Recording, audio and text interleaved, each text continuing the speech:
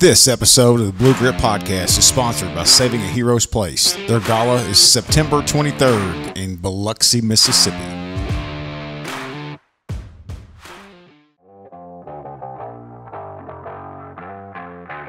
August 21st of 2021 is our first release. Ed Lujan, Misty Van Kuren, and then Misty became a co-host.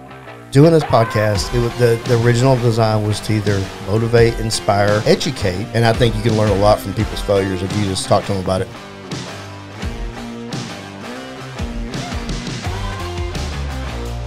Hey guys, we're back. Blue Grit Podcast, live in the studio with the sexiest man at Dallas Police Department. 110%. Clint McNear, your host, and Tyler Owen. What's going on, man? Not a lot. How you been? Good. How was your drive in this morning? It was beautiful. In that Ford? It was beautiful in a Ford. Smooth. Yeah. Like a Crown Vic. It wasn't like a Crown Vic. Yeah. It was faster. I call bullshit, but whatever. No, man, we got a special guest, guy that I've grown to. Actually, my kid's a bigger fan probably than anybody out there. Joe King, the man, the myth, the legend. Welcome to the Blue Grit stage, brother. Thank you for having me. It's an honor to be here. Oh yeah, absolutely. I'm a big fan of y'all's as well. Hey, we share the love. The love. So for our listeners, Joe, in their podcast is way bigger than ours, so you know theirs if you stumbled on ours. Yeah. Bridging the Divide, Dallas ATO podcast. Joe's the host.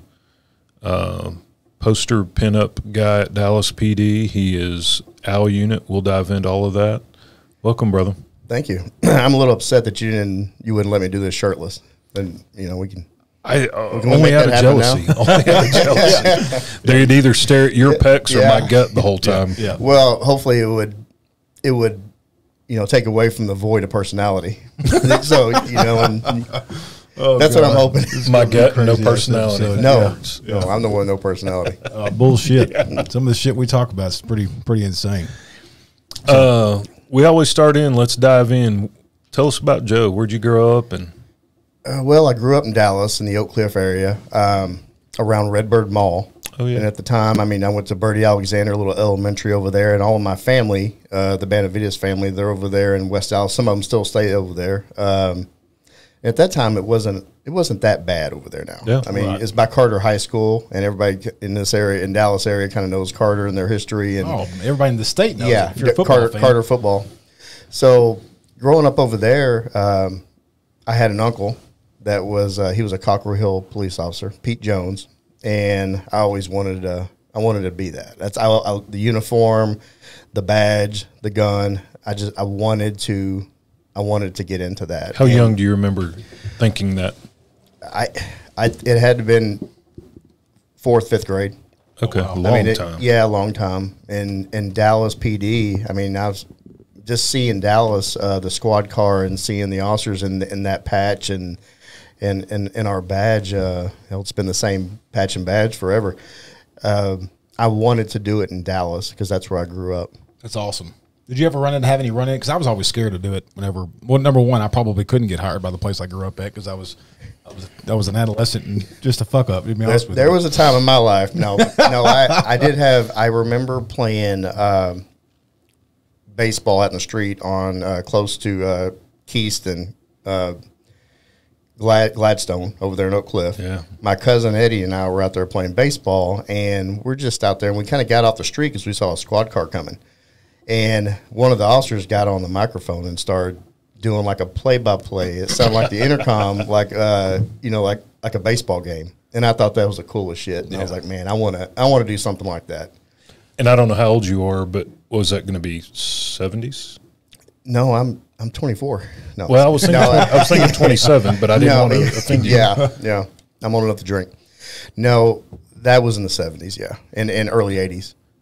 The 70s, so Dad got hired in 67 at DPD.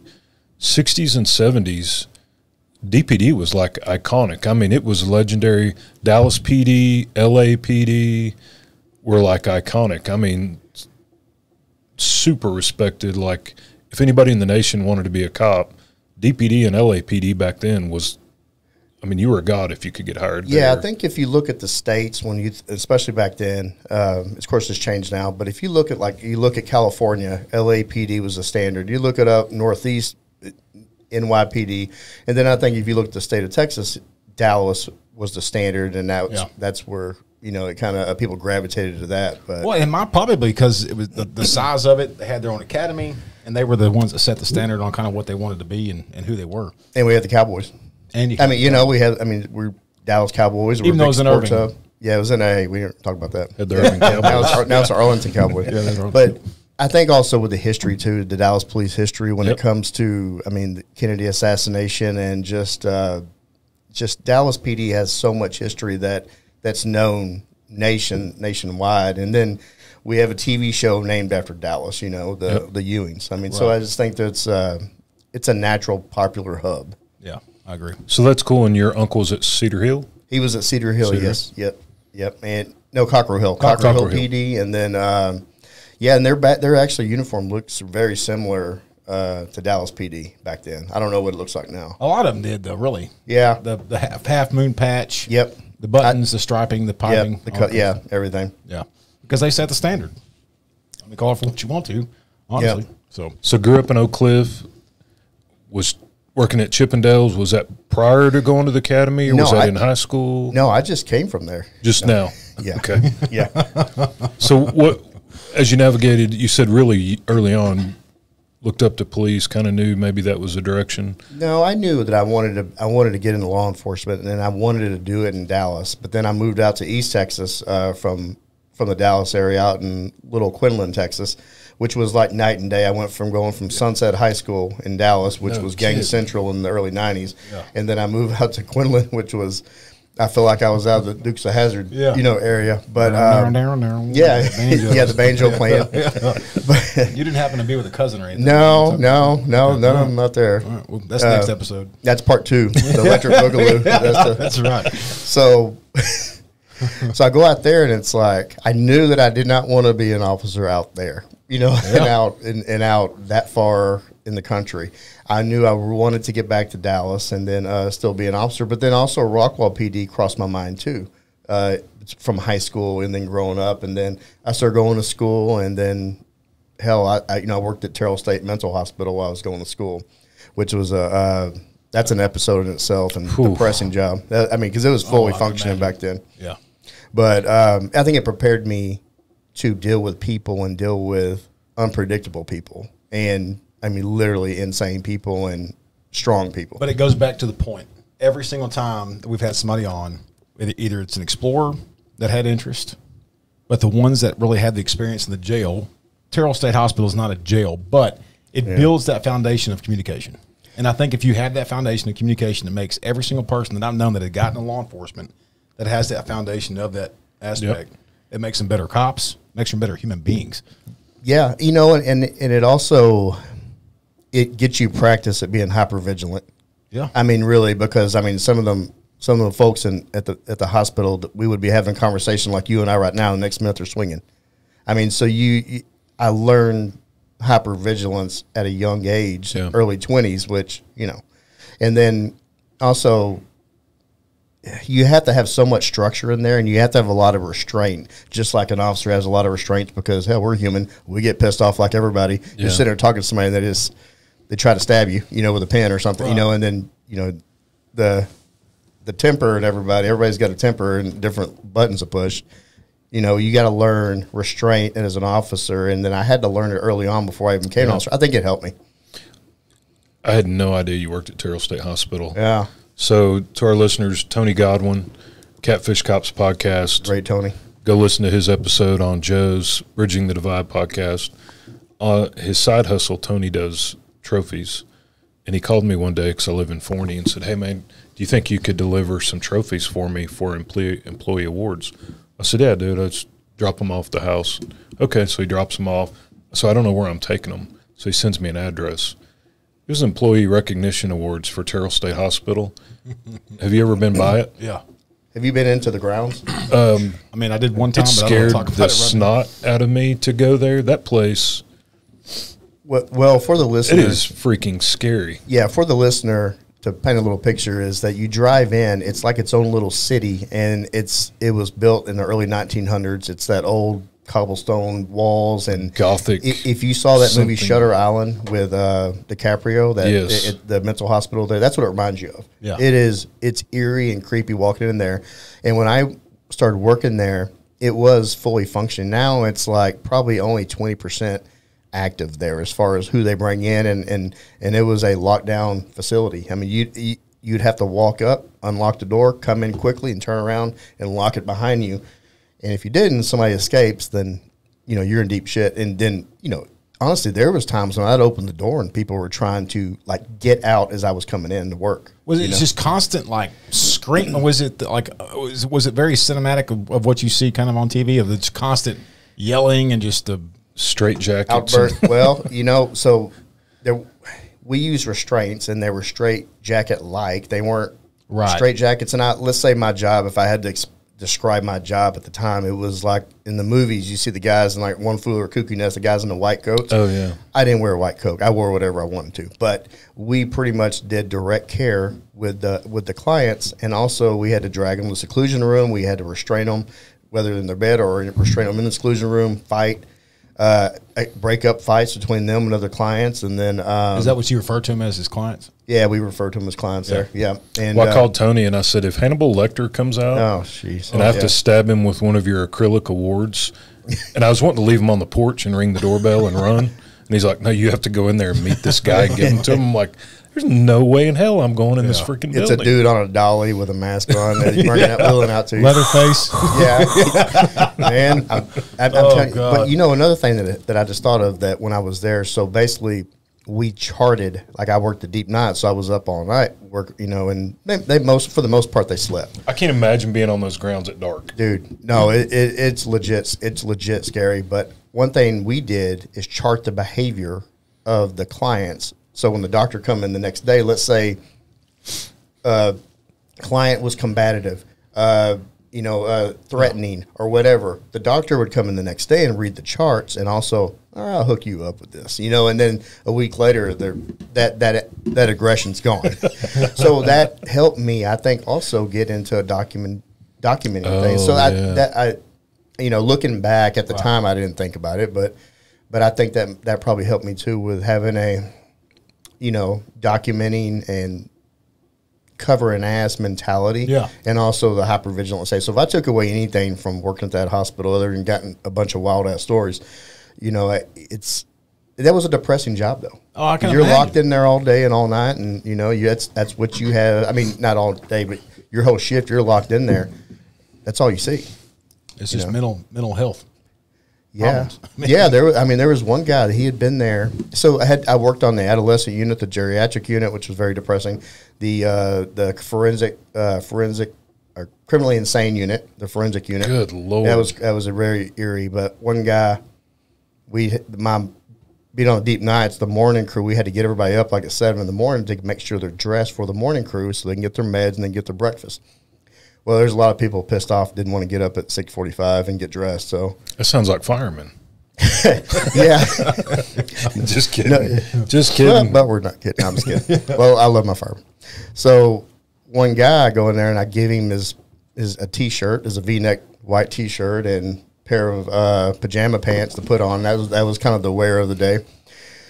Next thing I know, he's walking out in the hallway and he's got the T-shirt on like pants, and he's holding it around his waist, cinched up, and the neck hole it wasn't covered much, and I had to usher him back to the room to cover up. Sounds like a normal day at Walmart. Yeah, it pretty much. I swear I behaved whenever he took it back in there. I promise. Yeah. I almost wore that in today. I thought that was So how long did you do there? How long were you working there? almost 3 years. Oh, And then Yeah. you just hell no. they decided to go ahead and just go dive off into Dallas PD at that point, or Dove in the Dallas PD, and then I wanted to go to Southwest because I grew up that area, and then go through our academy, Best of the Blue 252. Shout out. I want you to let's talk about your academy class, because you went to school with some pretty heavy hitters that were very much respected in the Dallas Police Department. Well, what year did you leave Terrell State? Graduate from Terrell State? I graduated from Terrell State at what's funny. So I was told I was going to start the academy in early December. Well, at the end of October, no, it was like middle of October, I gave my notice, and I left in October of '96.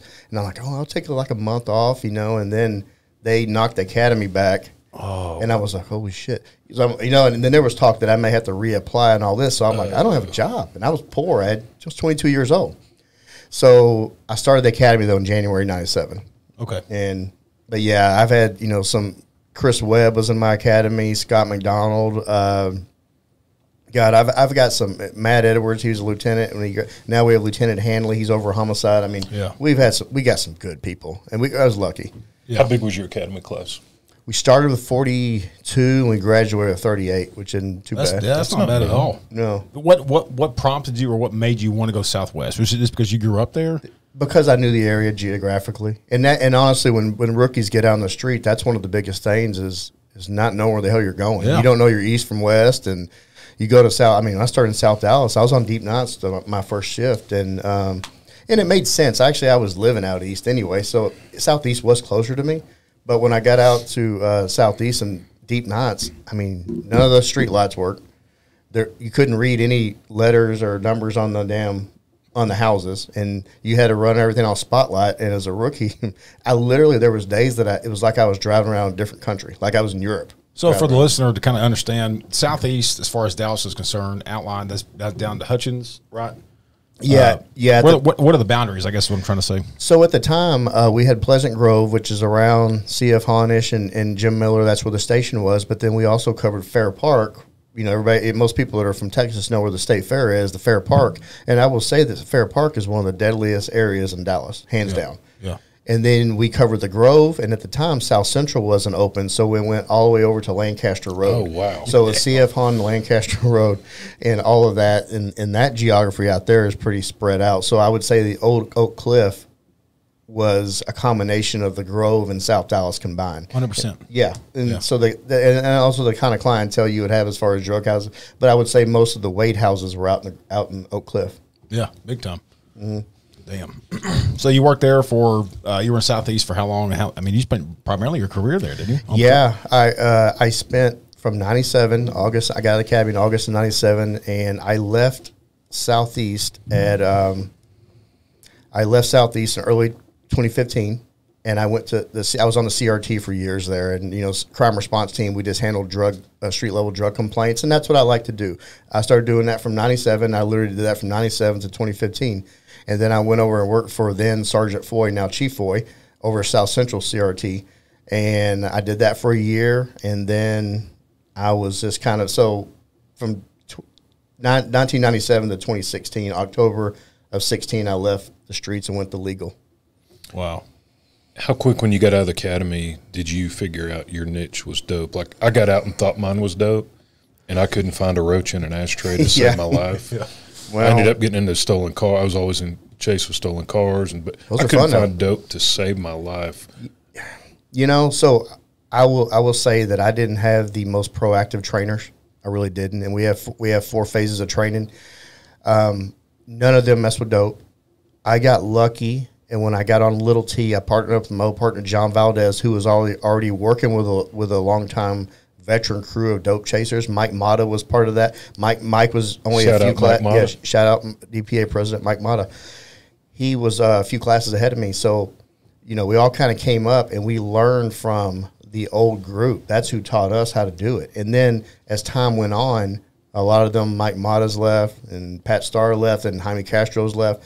And I was kind of like the oldest one left, and my dumb ass did it way too long. And then I started kind of taking on that role of teaching.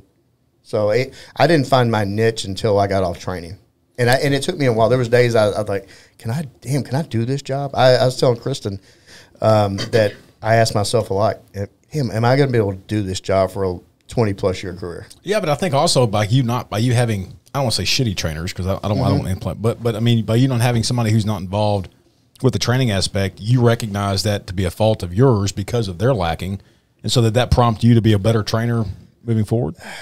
Yeah, it probably did. But it also, I saw a lot of people that did it the wrong way going up and starting when chasing dope from, on Little T in 97 with that group, and then up until 2010. I mean, I had seen so many people get in trouble for this or this. And I saw also the cultural climate change in the country and also in Dallas as far as perspectives and the way police were viewed.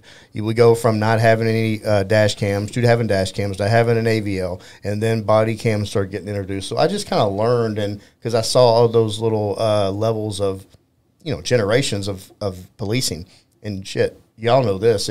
Policing can change from one year to the next. Absolutely. Depending on what goes on in the country. That's the hardest thing that I've watched older guys do is refuse to accept that this career's freaking changing. I got hired in Garland in 94, and Garland took care of business in 94. They still do, though. It may be different, but they still do. It was salty. I mean, we handle business. But as policing's changed, my academy started 31. We graduated, I think, 28 or 29. But over the years, as it's changed, some of the guys from my academy and a couple before then, they started requiring a 4-year degree. They started mandating a whole lot of things, all the cameras. And I still have buddies that are like, screw this. I'm not changing. This is BS that we're changing. I'm like, you can either change. You better get with it, yeah. Or they're going to show you out the door at some point, or internal affairs is going to show you.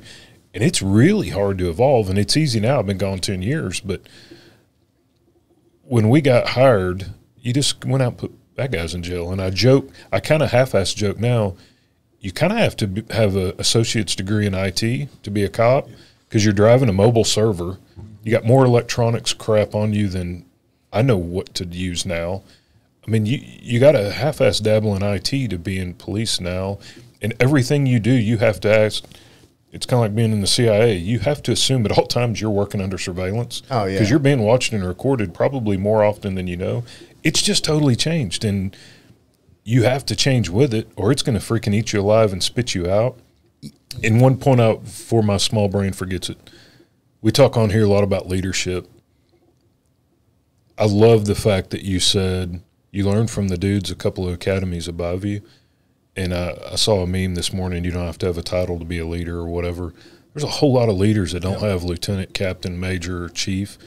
And you talked about Fred and Motto were a class or two ahead of you. And you didn't have to have a sergeant or a lieutenant showing you what to do because you had squared away badass dudes a couple of years ahead of you. That's how it should be. Yep. Yeah. And it's been difficult for me at times because in Garland, if you called a supervisor, you better be dead or your police car's on fire. Otherwise, you call a senior officer, and if he doesn't know the answer, you find his another senior. You don't call a supervisor unless you're dying or something. You don't. I think that's a lost art, that there's so much benefit from what we went through. Well, one thing that I noticed, and I'm a really big believer, is that I think the younger officers today, they're under way more pressure and more scrutiny. I mean, you can turn on the news, but also I think there's such pride now that they don't want to ask a veteran officer. And I'm not saying that all veteran officers are approachable, right, and are willing to help. But what I saw is people that would just kind of do it and wing it and hope it works out. And I don't think in this profession, and especially in this day and age, a wing and a prayer is not the way. Or this day. The older generation, and I'm sure it was way worse whenever y'all began, but the older guys, they're not going to front you out and make you feel like shit about doing it now. And I think that as we've evolved as far as our profession is concerned, you have guys that have that, that mindset of, don't call me, don't bother me. I don't want to be bothered, and that's just kind of the mindset of what our profession has led. Well, I think it's to the detriment of the profession if you have that. And I always, there are some people that I've been around that think they're too good. I don't get paid FTO pay, and they have that mindset. No, man, help these guys out so they don't fall. You don't want to see them making the news and making us all look bad. Because if that happens, if they wing it and they screw up, they make a mistake, and we're all going to feel it. Look at in 2010, we're feeling stuff in downtown Dallas in the state of Texas from something that happened in Minnesota. I mean, so you got to look at the bigger picture on things, and I think that, and I just wish what I've seen there at the end before I left the streets is that officers also need to you don't realize that you're a 3-year officer going on 30-year. You know, because I saw a lot of that to say, well, you might be a hard charger compared to your classmate that's got 3 years on as well. Know that not many of us are reinventing the wheel, and there's other people that have done it and also maybe have done it better and actually have failed. And I think you can learn a lot from people's failures if you just talk to them about it. You can learn probably more, honestly. Oh, from yeah. failure. I've told my boys, and I said, I don't mean it cocky, but you don't lose, you learn. Yeah. Yeah, it's true. A lot of truth in but that. you better learn every time you lose. But you better learn, Yeah. because I'm not going to catch up on you. Yeah, but you can whine and cry, oh, I lost, or I didn't. No, Yeah. I learned a lot. Yeah. It sucked, but I learned a whole There's lot. a lot of value in defeat, man. Well, speaking of Clint, talking about evolving, you know, our profession really hadn't done a whole lot of good work as far as the mental health concern the last 20 years, but I think we're evolving probably I've seen a huge improvement within the last 5. Huge improvement. Yeah. Yeah. And I think that has a lot to do with the military, you know, us coming off of war and so forth. But you're a part of a pretty unique group there at Dallas Police Department, the OWL group. And if you want to kind of talk about your involvement with that and how you even got involved with having the passion for that, it might have been back to the, you know, the Terrell mental health days and seeing some interactions with clients back there to see how you can implement that into that DPD. Yeah, I really think it starts with being involved with the Sissy Officer Foundation, because we have a confidential counseling program that's been going since 2010, and ever since the July 7th attacks, we've seen a 300% increase in officers utilizing that service. So I was getting involved with the ATO, and I know we're going to get to the podcast here in a bit, but so in 2021 I go to more mental health conferences, and I meet with Dr. T and First and their group, and I got the idea for the podcast to get messages out there to break stigmas, to normalize conversations, because I'm going to throw a name at Dr. Gil Martin was the first time I had ever heard about mental health in the law enforcement realm. It just wasn't talked about. And you know that. I mean, y'all know it's hard to get especially older officers to talk about it now. But the Officer Wellness Longevity Unit, it's the OWL, and we have a cool little logo, patch and logo that Sergeant Alan Holmes made for us. And Chief Ramirez was tasked by Chief Garcia about a year and a half ago, and he said, hey, I want you to start doing some focus groups and checking on our department's temperature. Take it. See what's going on. What can we do better? We're having a lot of people that are going to IED. We're getting a lot of DWIs and, you know, arrest of officers and check and say, well, Ruben Ramirez, he comes back and does a report, and he got me involved because I already had the podcast going, and he knew the message that I was already spreading. So I was already connected to in that little world of not only mental health world, but also mental health when it come to cater and first responder. Yep. I didn't know that was a chronology. I thought Al had started just prior to the podcast. Oh no! I had the podcast going in August of 21, but the Al just started up in 12 months ago, right at a year ago. Huge shout out to Chief Eddie Garcia. If the world had more Eddie Garcias, somebody that walks the walk, talks the talk, remembers he's an actual cop. Huge shout out to Chief Garcia. I've worked for 7 police chiefs, both interim and the main chief. He's the best that I've worked for. That says a lot. Yeah, I mean, that says a whole lot. He saw a problem, and then he got the right person, getting Ruben to look into it, and we just ran with it. I mean, we picked the right people. We have a checkpoint model that basically. So I'll go back and say that most traditional peer support programs are, I'll train you 2 up, and it's volunteer. So they put out a casting call for who wants to be a peer supporter, and then you have some people raising their hand, come over here, we'll give you some training, and then you sit on the sideline and wait.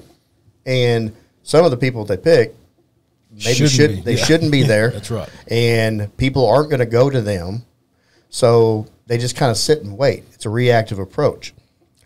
The checkpoint model is basically taking hand-picked people in your organization. In Dallas PD, we identified several informal leaders through the department from that work in child abuse, SWAT, narcotics, homicide detectives, known badasses in as FTOs and people that work the street, or some chiefs actually. Chief Schultz, she actually does checkpoints. So you identify your informal leaders throughout the department and people that are liked and people that are trusted. And they're people of character, and they're also people. Matt Baines, people that have been in some hellacious situations, and people know it. You know, not somebody that, you know, you don't want the department to know it all as somebody nobody likes, because nobody's going to go to them. Yeah. And so, or the department asshole. Let's just call it. Yeah. What it is. No, there's that's plenty of them. There's plenty of department assholes. Yeah. So you basically, we get every critical incident. We have it broken down into categories: homicide, any offense dealing with a child, fatality, accident, suicide, and then we have another category that's like a critical incident. Let's say that y'all two answer a call, guy comes out, shoots at y'all, and then drops the gun. He misses y'all, take him into custody, doesn't make the news. Nobody hardly hears about it. But you two guys damn near lost your life, and you have to go home and you have to process all that. And you struggle with it, and however you deal with it. Well, we get all the command staff emails of everything that happened.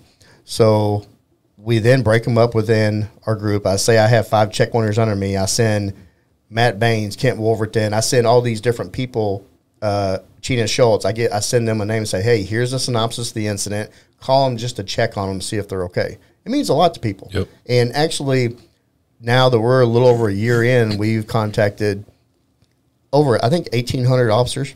God. Some people we've had to contact more because they work in a shitty part of town, and they sadly go to a lot of trauma. And we check on them, and the numbers hover anywhere from 10 to 12% of the people that we've checked on in this past year that have actually asked for a resource. And when I say a resource, it's like, hey, you know what? I would like to go talk to an ATO counselor, or yeah, you know, I'll try the city psych docs, or you know what? I'm okay on that suicide, but let me tell you this. My marriage is on the rocks, or, you know, or something like that. It turns into something else. And the numbers, we de-identify the numbers. It's just a number, the shift, the type of call they went to, the watch they work, and the location they work, southeast and south central, you can imagine, that have a bunch, because there's just a lot of bad shit that goes on. So we kind of keep those for statistical purposes, but the numbers for people that actually have said, you know what, I'll take you up on that. It's around 10 to 12%. Wow. Which is high. It is, yeah. Well, that's 10 to 12% of the people that if they weren't touched, probably wouldn't have reached out if they weren't proactively touched. Proactive. That's the key. You got to be proactive about it. Hell, Chief Ramirez he wrote that bill. It just got passed in Texas legislature. That is at 3858, I believe. And it basically is, if an agency in Texas creates a wellness unit and a model like this, then they could be incentivized to get grant money. So that just I think got signed by the governor. That's one. I think JW. We had John Wilkerson on, one of our government affairs guys. He was talking about a bill similar to that. Yeah, it's a mental health. But yeah, that's good. Mm-hmm. It's popular now to talk about we want to help people, or we're thinking about helping people. I value y'all's model. I value the people that are involved in it, because it's easy to build a program and it's sexy and it sounds great. But so one of the biggest stigmas for our non-law enforcement listeners are, if I come forward and say, hey, Lieutenant Joe, I'm drinking too much, he's taking my badge, my gun, in the old style, the normal way. My badge is gone, my gun is gone, I'm on admin leave, maybe unpaid leave. I'm under IA investigation. They're probably starting a fitness for duty because I'm crazy. And if you don't have income coming in, you're probably going to get divorced. Yep. So there's no incentive to come forward, or even if it's not drinking. You know, I'm screwed up. I haven't slept in 3 days, and I'm, you know, whatever. There's a fitness for duty. Your badge. You're done. You're treated like you have terminal cancer. Career-wise, you are pretty much done in the old days. Yep. And what they have done, if you come forward proactively and tell them I have an issue, they're going to take you and get you whatever help you will agree to go get. And even in the old days, if a department would approve you to go get assistance, when you came back, you were probably stuck somewhere hidden, like at the auto pound, Property road. signing in junk cars to be crushed or something. And under Chief Garcia, you agree to go get help. The day you return, you go right back to work. You go in the position you were in, and you start back to work because you don't have terminal cancer. You're not a screwed up POS. You have a work injury. Right. You wouldn't do that to somebody if you blew your knee out. Yeah. Yeah. If somebody fractured their foot and was out for 6 months, they don't come back and get assigned to the property room or treated like they are they have this terminal issue. And I can't fathom the leadership he has to step off in that, because that's a first, and that shaky ground, and people are afraid to actually do the right thing. And he's not even shy about it. I mean, he's tweeting. One of the officers went and made a bracelet while he was there, came back, wanted to give it to Garcia for supporting him, Chief Garcia. Garcia didn't hide it. He starts tweeting about photos about the bracelet. I back my people, and like, man, that makes me freaking cry talking. For the listeners and viewer, this bracelet right here was made by Gordon Fulton. It's the same bracelet that he made for Garcia. Said it represents his life. It's awesome. Investing in your people. Dude, those people would freaking kill for. Yeah. So, Blue Grit listeners, what Clint's talking about is, so it's 10 months ago, Chief Garcia came up with an idea we're going to give our employees, both civilian and sworn, of Dallas PD, if you come forward before you have an alcohol-related incident, I mean, don't get pulled over while you're behind the wheel drunk and say, oh, I got a problem, and you're kind of covered. It's if you come forward and say, which is hard in itself, somebody coming forward in this profession and saying, I need help. And especially I need help with a rehab. So if you come forward and reach out for help, the city will give you 30 working days of a free leave, and the wellness unit we've got several locations vetted in the Metroplex and even some like 5 hours away. We will help get you their transportation, and we'll drop you off, pick you up, and you get paid. And also the Assist the Officer Foundation has helped with the financial burden of what's left over the insurance doesn't pay. It's crazy. Awesome. So when Garcia brought it up, I was in the room, and I went, that sounds interesting. I said, if we have one in a calendar year, I think it'd be a success. Well, 10 months into policy, we have 11 that have gone through, and they've gotten out. And just 2 weeks ago, 2 of them were promoted, and they have come forward. Now, some of them, and they go right back to their assignment they left. And if they don't want to, we will make accommodations to help ease them back into their job. But you're not going to get buried at the auto pound. You're not going to go to the no offense to the auto pound and property room, but historically in our department, that's where it's punitive. But that's where your communications, you're not going to get stuff in dispatch. Everybody has gone back to their assignment that they left. I have 2 that have come on our podcast, Gordon and now Lieutenant Andre Taylor of SWAT. He goes back to working in SWAT in the early 2000s. Which is unheard of. Yeah. And young Gordon, no offense, young Gordon, but him suffering what he was suffering that young in life, y'all probably truly saved his life, because starting that young, he wouldn't have made it to 40 or 50 years old. No. Well, the doctors actually had told, and Gordon is fine with it. Everybody else, we work on our confidentiality veil, but Gordon has come forward and he actually has told his story. And great episode. It was so powerful. So he gets out the day he got out, or the day after he got out. He met me down the wellness unit and he says, "Hey, tell Chief Garcia he saved my life with this policy." And I was like, "Oh." So, and it was on a Friday, and the comp stats on a Friday, and I said, you know what? I'm going to go up there and tell him right now. Wow, boy, that makes me freaking. Yeah. So I went up to ComStat, and I kind of waited at the end, and they had already been going time I got up there. Garcia's there, and all the chiefs are there, and all the underlings are there.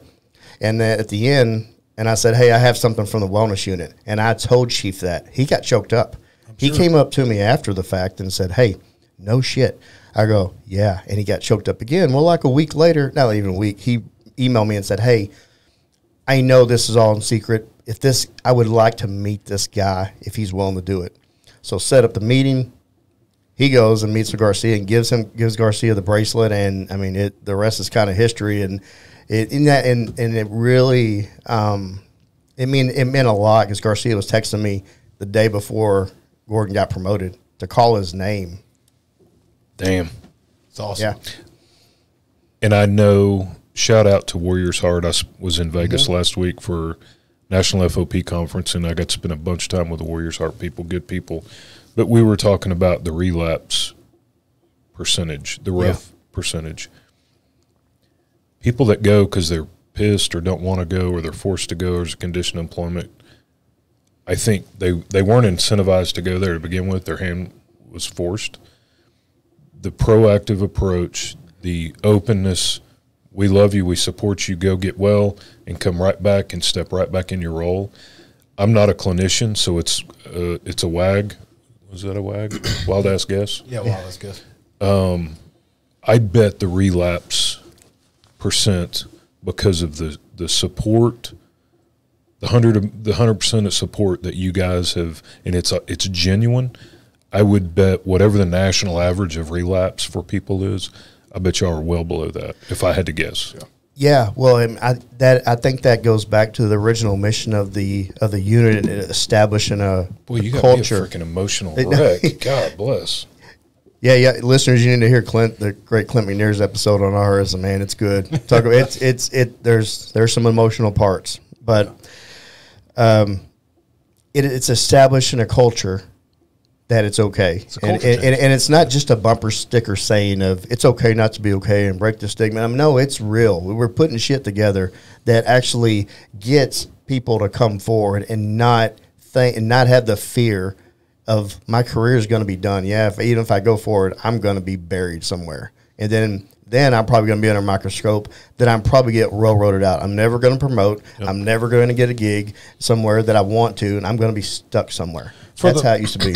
For the listener, we had somebody on a couple weeks ago at a Beaumont PD, and his attitude after his critical incident was, I'm okay. I'm okay.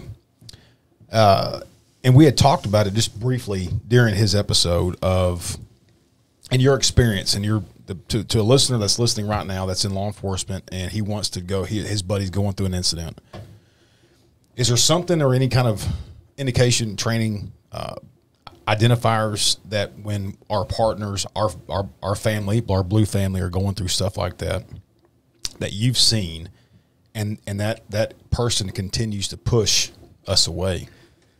Is there something that we can identify within that realm that we can push on, or that you've seen, or that maybe your just recommendation? I would say get with the people that are close to home. I mean, even the wellness unit, we are still on the outside looking in. We just met with SWAT, the entire group of SWAT that they had in front of Dr. T, and I kind of jumped up and said, hey, because we at Dallas PD just had an unfortunate incident. I said, check on your people. We are here, but we're not your family. Your the SWAT unit, that's a tight-knit group. They may kick each other in the crotch all the time, but they are family. They may fight all the time, but they're family. They know, they recognize, like you will recognize when Clint is needing help. Keep at it. That's what I would say. Just keep at it. Don't just throw a half-ass effort. Like if I call Clint and I get shut down, I call people sometimes and I get shut down. Well, then I'm like, okay, you look up some of his classmates. Yeah, you have the ability to look up, say who Clint go. Hell, Godwin. Yeah, let's get Godwin. I'll text Godwin and say, hey, check on him. But I will say though, Tyler, that some people you will never know. Yeah, there's no indication, and you're left with a lot of answers if it goes bad, which it unfortunately has. But keep at it. Try different things. You're going to get doors slammed in your face. There's always a back door. There's always a window to climb in. There's some way, and just keep at it and be persistent. Don't just go, oh, I checked this box and move on to go get your lunch. Yeah. I mean, that's a big part of it. I think by you, your podcast, and we can probably segue into that here in a minute. When I lived in Jefferson, there was many times where I would just be overwhelmed with emotion listening to your podcast because it was so touching. It's amazing. What I've admired about what you guys are doing for a while now, ever dumb 21-year-old when they're in the review board? Why do you want to be a cop? Serve, protect, and save lives.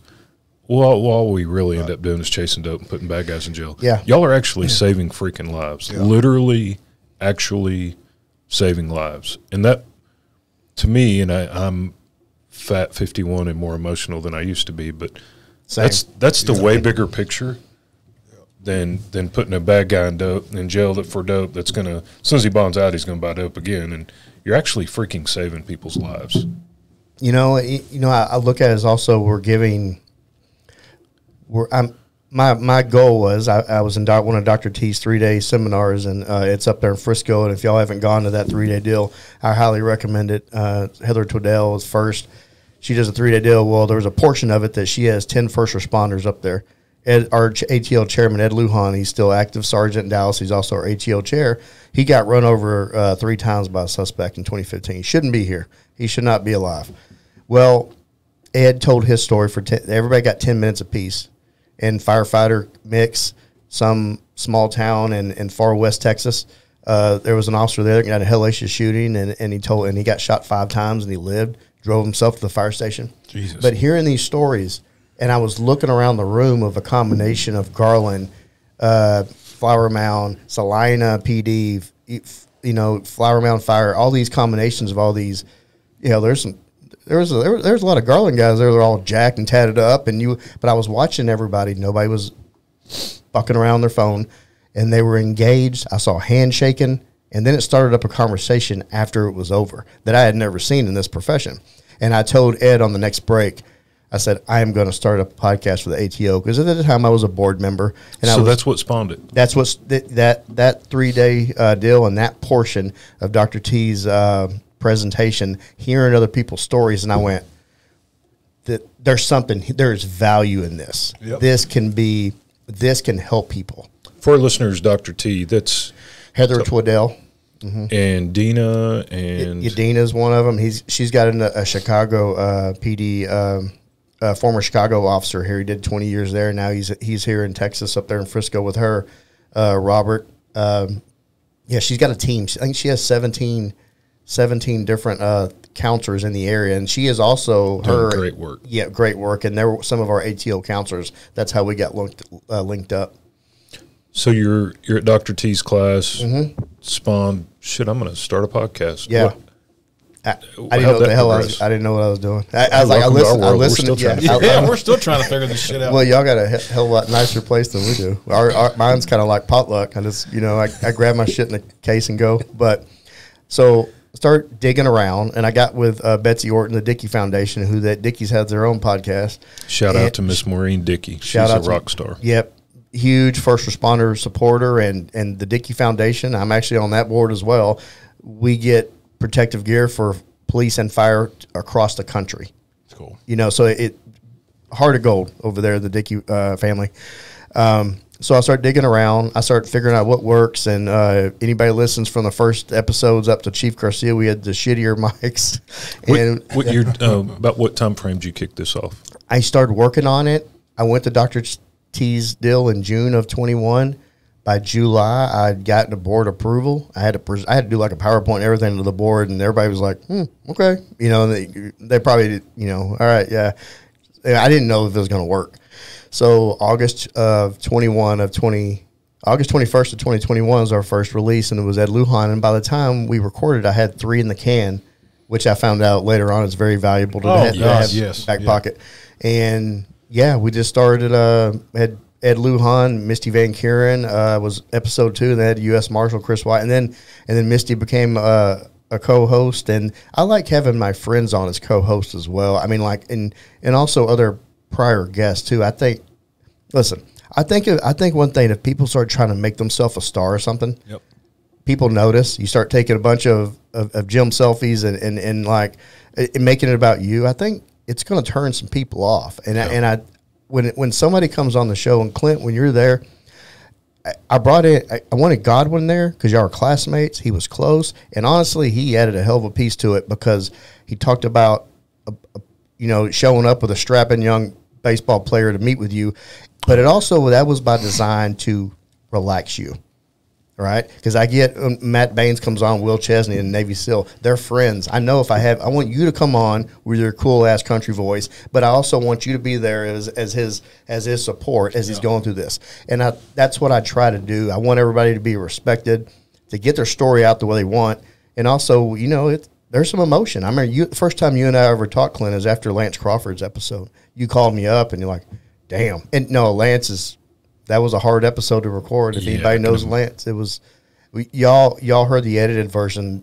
Sitting there with somebody like that's not used to talking into a mic. They're not out hawking a book. They're not a professional speaker. Yeah. And I think getting those raw, genuine stories out there from people that aren't polished, that aren't really comfortable, but get them out there. And I think it resonates with people. And I've been very lucky to have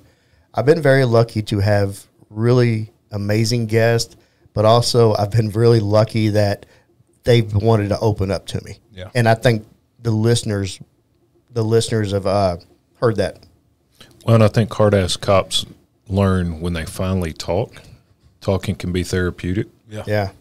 And I've talked to guys that have recently been through it that have just now started talking, and I'll say, "Is it not therapeutic?"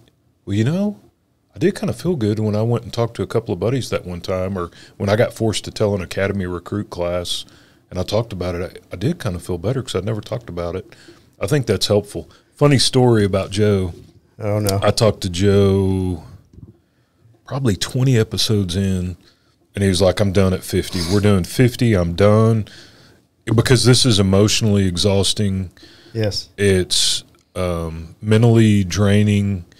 And that's not a sympathy. As I'm wiping tears away from my face. That's not a sympathy, but it's emotionally and mentally, and trying to put the best product forward you can.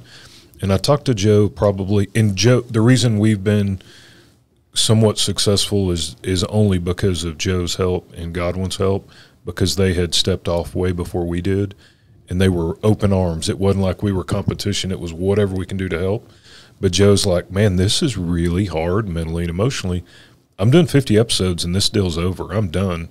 What episode are you on, brother?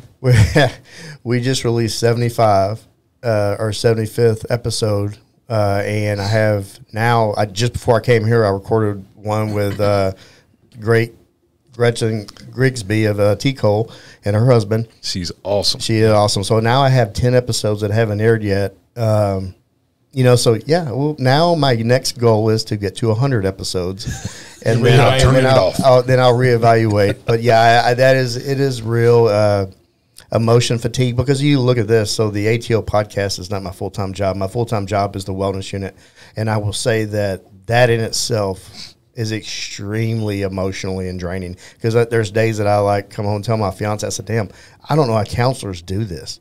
I get people dumping on me from 2-year rookies to 30-plus year officers that are just, and I think to myself, because I've been with DPD since '97, I'm like, where were people going before? Nowhere. We got people not just reaching out on checkpoints. We got people ringing our doorbell. We got people. I got supervisors texting me, "Hey, check on this guy." I think it's creating a culture of taking care of each other, and that's what it was designed for. So, you know, a little over a year in, and having 11 people, and honestly, I think number 12 is very close, go to rehab and put their faith in the city of Dallas. Yeah. But when I said I'm jealous because you're actually changing lives, I think I misspoke. You're changing the entire culture. Yeah. And the cool part is you told me 3 or 4 months ago that you are getting blown up from all over the country because people want your model. So you're not only changing the culture at Dallas. My dad did 34 years there. I grew up running down the hall in homicide. I have a special place for Dallas. Y'all aren't just changing the culture at Dallas, though. When you have people you said all over the country that want your model to copy it, shit, I highly recommend. I wish every chief had the intestinal fortitude that Garcia does to lead from the front, be unapologetic about taking care of people. Because all he's doing, the way he's investing in people, dude, I bet he has the loyalty. Those people would go freaking charge the mountain for him. And I will say that under past administrations, I don't think this would have flown because they wouldn't have trusted it. And honestly, or been too afraid politically. Absolutely. But so I will say that all the dope dealers are arrested and all the gangbangers arrested and to shut down these houses for the poor old people that have to live there on that street and amongst the garbage that live there forever in South Dallas, to help them, it's rewarding. But to help peers and me help somebody 6 months ago, see him in the hallway. Yeah. That is way more rewarding. Yeah. Yep. Yeah, Gordon, I have no doubt you saved that young man's life. You know, a 50-year-old dude, he may have already been going to drink himself to death anyway, or 5 divorces down and, you know, bankrupt or whatever. But taking a young kid like Gordon and giving him the rest of his life to lay out in front of him, literally. He just promoted to sergeant. He's now going to be a future leader of Dallas. And in any other department, they would have been like, dude, you're never taking the promotional here exam the rest of your life. So, no, awesome. it's rewarding. It's exhausting. Shit, you got me, Missy. Yeah. So, doing this podcast, the original design was to either motivate, inspire, educate, because there's a lot of topics. We have topical episodes, and not all mental health driven. We have a lot of doctors, but I love the historical ones too. Well, I'm a history buff, so especially Texas history, you know, but at the very least, you might get a couple of chuckles from our stupid ass shenanigans, and you know, I try to sprinkle those in there when I can to kind of have some levity to some of the stuff we talk about. But I've wondered where your sick, perverted humor that I love is from, and I learned it's Terrell State. Yeah, you graduated from Terrell State. Man, I picked it up from there, and it served me well. I probably got a master's in. There's no doubt. Crazy memes. So what's the future look like?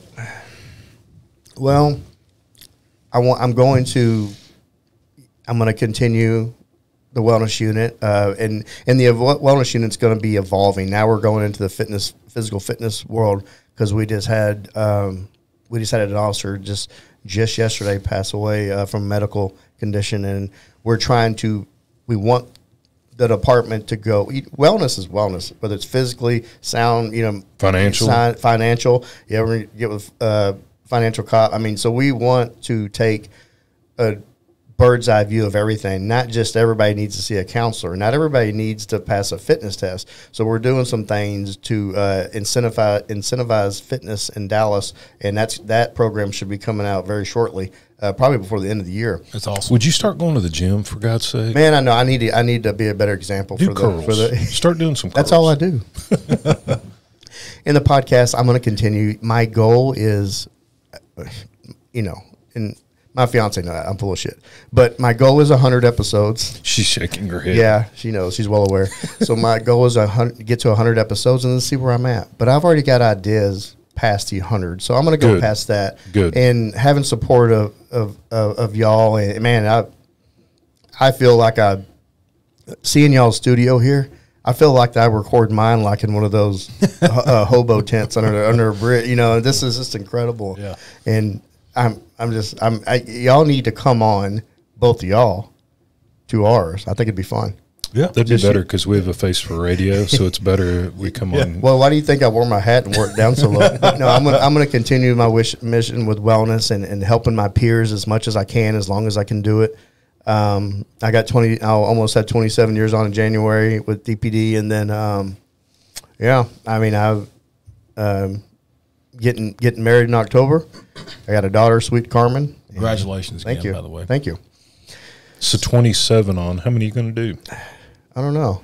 We'll just see what comes my way. If anything comes my way, if not, I'll just ride out the DPD wave. I mean, if Joe Rogan calls, you're going to tell Dallas goodbye. Shit. Yeah. Yeah. Yeah. Joe Rogan. You please call. Look at ATO Bridging the Divide. It's on Spotify too. I know you have exclusive deal with Spotify. Yeah. No, I don't know. I want to continue doing what I'm doing and make what I'm doing now. I want to be better. I want to make it better. And anybody that listens to the early episodes and hears now, I think it got a little bit. The sound damn sure's got better. But I want the mission to just evolve and get better. I'm not trying to check off boxes. I'm not promoting. I'm a slick sleeve. I never promote. I don't plan on promoting.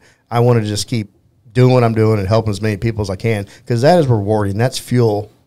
That's fuel for me. Well, I will tell you this, through podcast, the podcast community, it's not really a law enforcement podcast community. There's really just a couple. Y'all, us, and then Catfish Cops really here in Texas. I think there's some other ones out there. But, you know, the podcast stuff has made me, got me introduced to you. And, man, if I could sum up just anything about you as a person, passionate. You know, you're just a passionate person. You're loving. I mean, my kid idolizes you more than he does me sometimes. So, from Tmpa standpoint, from my standpoint, from Tyler Owen's standpoint, thank you. Thank you for making law enforcement better. Thank you for making our law enforcement profession more passionate and more aware about mental health and what you do for the men and women of Dallas Police Department within the AL unit. But our listeners need to realize also ATO just doesn't do stuff within Dallas Police. It's really really across Texas, and just like Clint said, you're changing the culture nationally with the AL unit and your work there. So, you know, I hate to say this, but you're a big fucking deal, and it means a lot to me for you to come on. Just a couple months ago, you got recognized at the state capitol for your. Oh, dude, we didn't talk. We almost missed that. Yeah. So I mean, man, Texas you're doing Star. Yeah, you're doing phenomenal work, brother. So Yeah, it was. Thank you, man. Y'all don't know how much that means to me to hear that from y'all guys. Yeah. Y'all are amazing at the Tmpa and what y'all do across the state of Texas and the beyond of being there and having Tmpa in your corner. It's been around since the 50s, right? And to have them in your corner and have voices, and y'all are the voice of Texas, and that's for a reason. And I'm proud. You know, and you should want your friends to succeed. You should want them. I don't look at somebody going, "Hey, I will show you. I'll show you exactly how we did it." Yeah. That's what's so. That is what I love about all of Dallas. So we've been working on a skeet shoot. Yep. I reached out to ATO. They're like, "Dude, we'll open our books. We'll show you what works, what doesn't work." When I reached out to you, I reached out to Lori Burks and I said, "Hey, we're not a competitor. Do you know Joe?" She's like, "Yeah, here's his number." The second me and Joe spoke, he's like, "Here's where I failed. Don't do these things. Here's what's worked really well. Try these things." I mean, that does not happen within our profession. That is not usually common. It's like, screw that guy. He's not going to compete with what I'm trying to do. Taking the spotlight off them onto somebody else. They don't want that. And so for y'all to do that, it's phenomenal. Those are people that are they're doing Failing. what they're doing for the wrong reasons. Yep. They're trying to become superstars themselves, and they're not.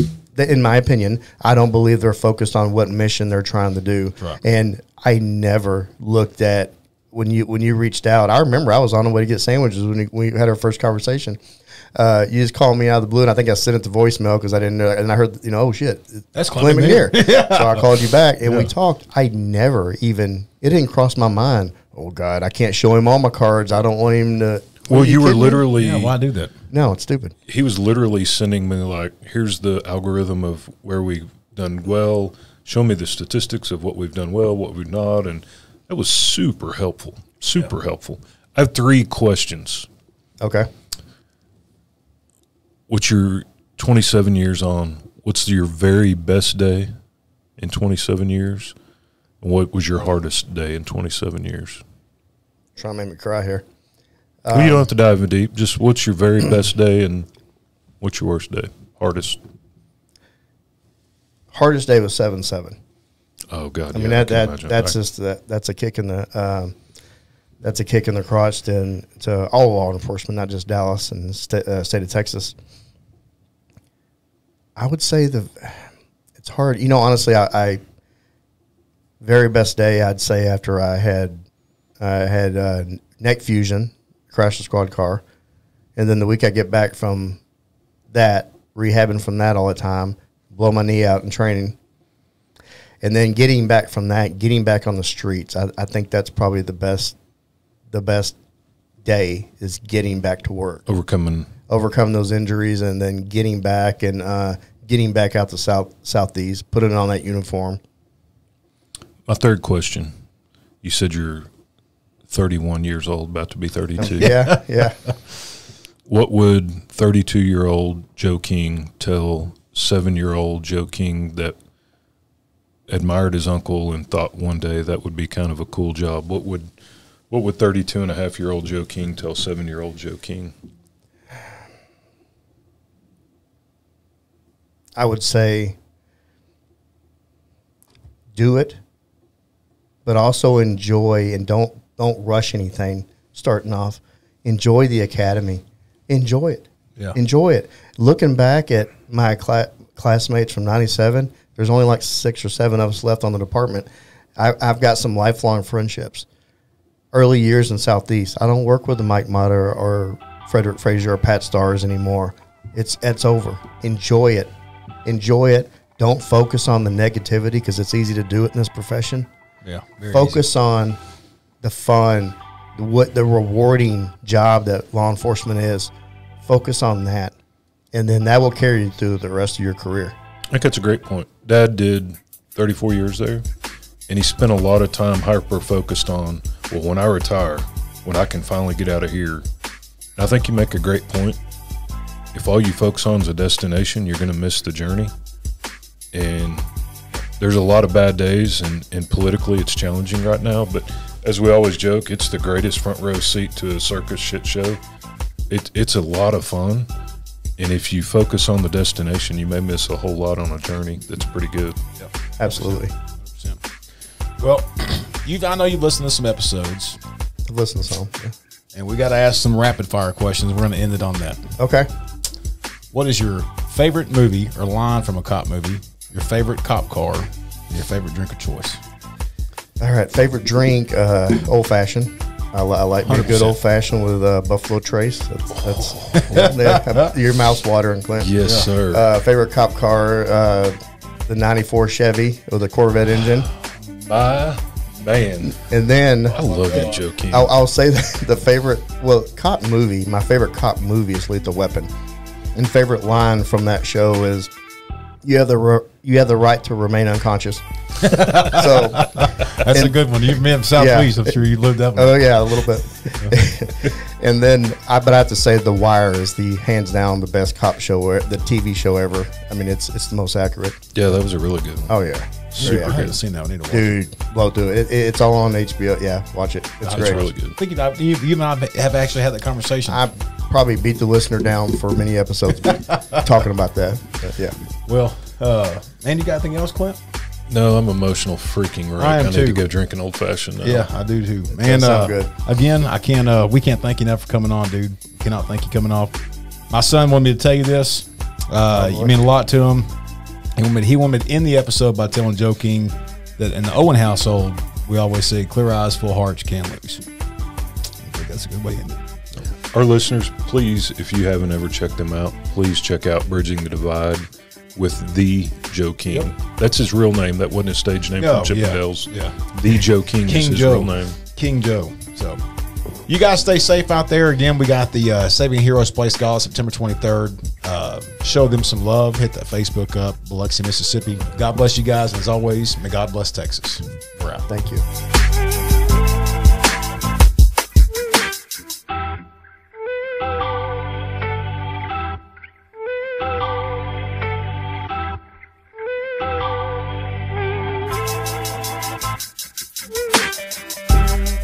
Thank you.